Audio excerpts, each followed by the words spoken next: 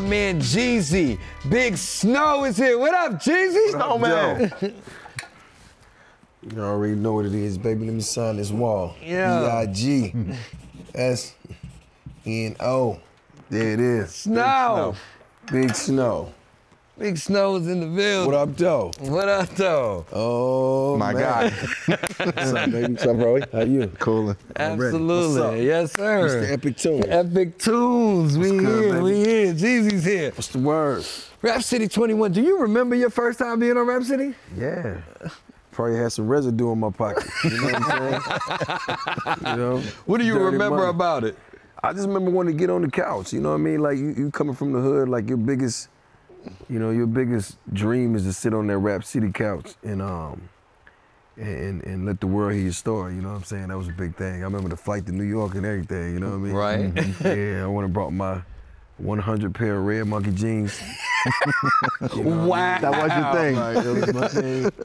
And, you know, and I just brought the hood with me. You know, and I couldn't wait to get back to the hood so they could tell me I was on TV. Hey, man. Red monkey jeans, though. What you know about it? What did that energy feel like, bro?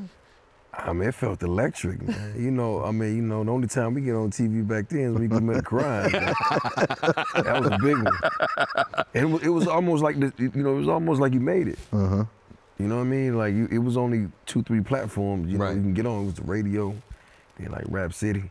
I'm gonna be real though, cause I was just like, I hope they don't ask me to freestyle, cause I'm, you feel me? Like, They didn't ask you to freestyle? I just left the trap. I ain't got nothing. You know what I mean? You lucky Like, I wasn't there. They would have right, asked. right. You know what I'm saying? Like, you got to keep in mind too, like, cause I wasn't really like, drum. No, like I wasn't really like a rapper. Like, I wasn't like, you know what I'm saying? I was more so like looking at that from my transition out of the streets, and it was like I just knew it was a way because I loved the music. I love what it stood for, and I felt like it was something I could do. So to make it there, you know what I mean? Like that was my first indication that I was gonna be all right. It was popping. Yeah. No doubt. Yeah. How do you feel about today's hip hop? What do you think about it? I mean, you take cats like Drum and myself that really open up the door. You know what I'm saying? I love it. I love it. I don't want to, I don't want to sound too, I don't want to sound like too seasoned. I love what they're doing. I love how they cut the middleman out. I love that they're entrepreneurs. You know what I'm saying? I just, as a big homie, I just want them to survive it. Cause I be feeling like, you do all that to get out the hood and then you get out here and somebody takes your life.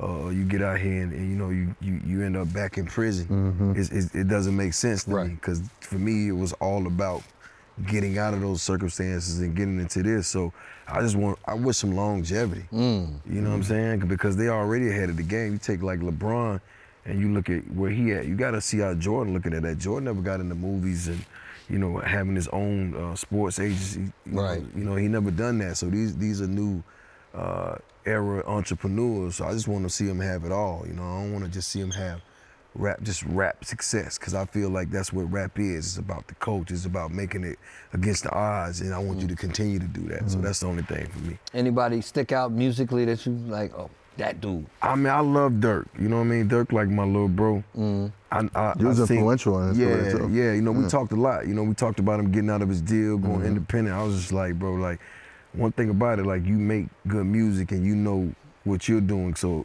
sometimes your counterpart might not understand that because you're too close to it, you know what I mean? Which was like when I mentored YG and, helped him with, well, he was always gonna be a star, but I just kind of gave him some insight.